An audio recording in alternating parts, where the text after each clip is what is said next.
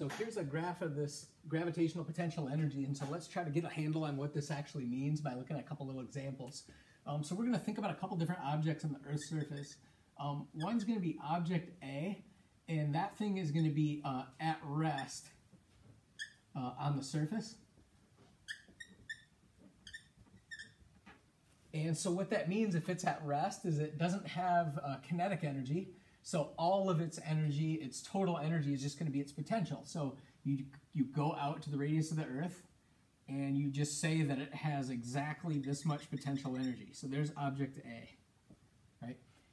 Object B is going to be thrown up into the air with some kind of moderate speed. So object B is thrown with, we'll just call it moderate velocity, okay?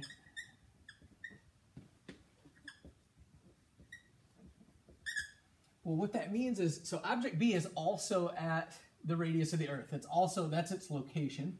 And so it must then have this much potential energy. But the thing is, it's moving. So it's also got kinetic energy. So what that means is on the energy ladder, it's got to be up a little higher. So even though I said moderate velocity, we'll draw it up here like it's actually been thrown pretty fast. Because, right, so here it is now, but it's moving like crazy. So it's going to go up. Well, so its radius is going to change. And what it's going to do is it's going to go farther away from the Earth. But of course, as it goes farther away from the Earth, it's going to slow down, and its total energy is going to approach the potential. So you might imagine what this point is right here. That's going to be the turnaround point for object B. It's going to go up and up with total energy being constant, but potential energy rising, and kinetic energy then going down. So this gap between where something is on the energy diagram and the potential energy, this has to be the KE. Now this has to be the turnaround point because then all of its energy is potential energy.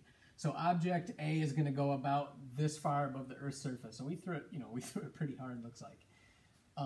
Well, what's going to happen then, so you can see that as you throw things faster and faster and faster, they're going to go farther and farther away from the Earth until eventually you get to a point where you throw it so hard it never comes back. Well, so let's try that with object C. Object C is going to be thrown right at escape velocity. Thrown at, I'll write bigger because this marker is starting to die.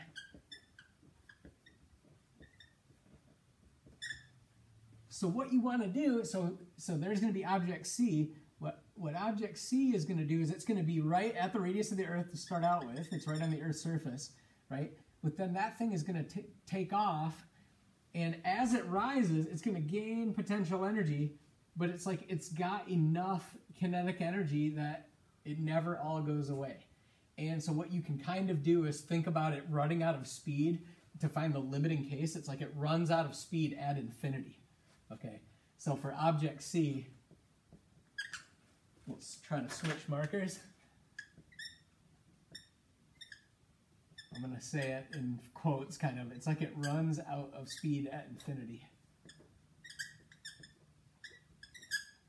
Oh, this marker is unfortunate, but I don't think I'll remake the video just because of that. So the thing is, you can throw something faster than that. You could just throw it even faster than the escape velocity. And then you would kind of think about it like it's completely escaped the Earth's gravitational well, and it's still got plenty of speed left over.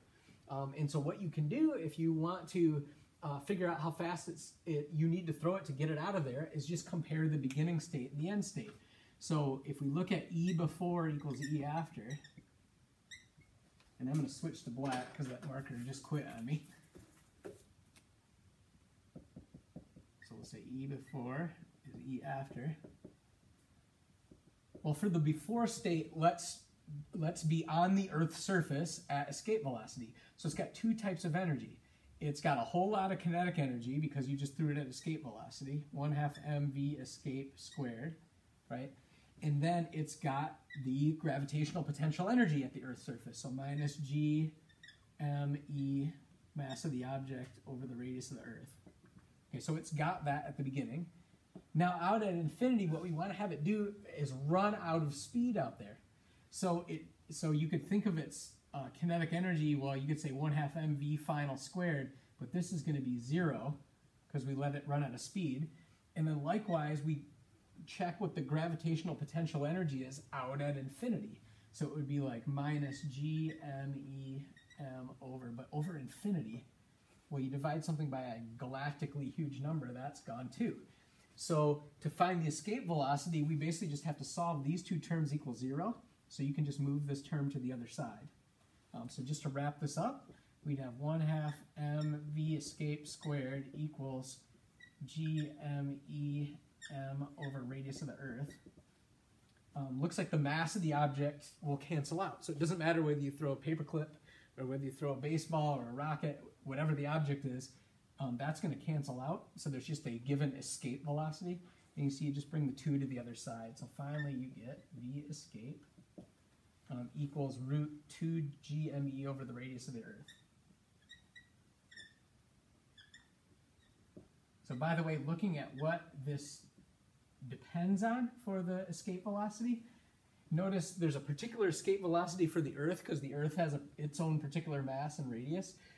If you get to like an object like like a little asteroid, you can get these funny situations where the escape velocity is only like a couple meters per second or something. You could just jump off the thing. So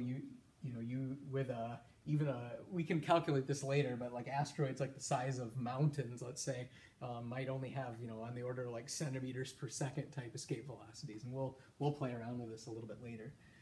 So the upshot with this, you just say E before is E after. You use this just like any other potential energy. It's just that sometimes people are kind of tripped out by that negative sign, but don't worry about it. Just put it in there. The other thing that you can see by setting it up like this is if an object has a total positive total energy, that means it's not bound in an orbit. So anything that's bound in an orbit is going to have a negative total energy. So even something like object B, which is thrown pretty fast, yeah, it's got plenty of kinetic energy, but its total energy is still negative. It's still bound in the Earth's orbit.